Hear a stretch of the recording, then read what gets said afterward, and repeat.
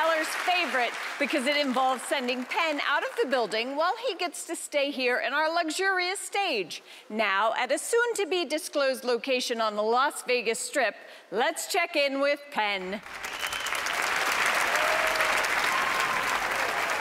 Now it's time for Penn and Teller's world's most extravagant card trick. We could do a card trick in the studio, but no, we're out on the Las Vegas Strip.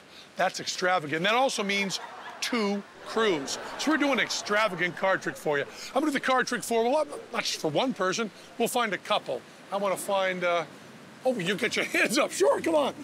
And what's your name?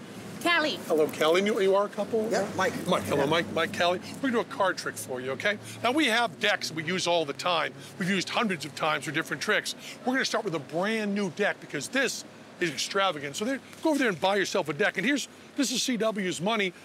Give it all to her. Give a nice tip. Live large in Las Vegas. They're living in Las Vegas. They're buying a deck of cards right there. Okay, open it up if you can. Come on, come on in the shot here, yeah. Open it right up here.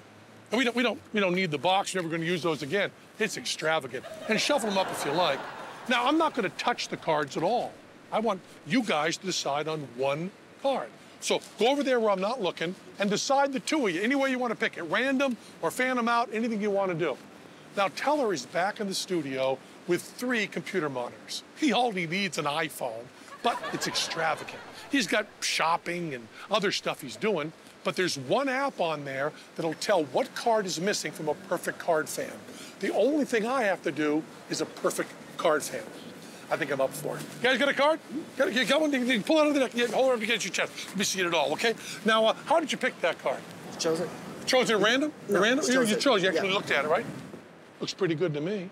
You chose one card, you looked at it, chose it, and you both agreed on what that card would be, right? Take the cards, put it back in the deck, and then give those cards a shuffle. See, nothing in my hands, give the cards a shuffle. You've done well enough. Now, concentrate on the card. Think about it hard. I want you to do this together. I'm gonna do this telepathically, okay? So first think of the number and then the suit. Number and then the suit. Like 4, that's expensive.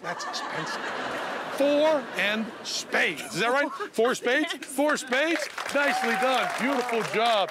Beautiful job. That's pretty extravagant, huh? You get to keep a deck of cards with you when you go. And look at that. We rented the whole side. Whole side goes. Back to Allison and Teller, and who knows, I might helicopter home. Well, now that our cart is full of world-class magicians, we're gonna check out right now. But we'll be back with the new shipment of magic next week. Good night from Las Vegas.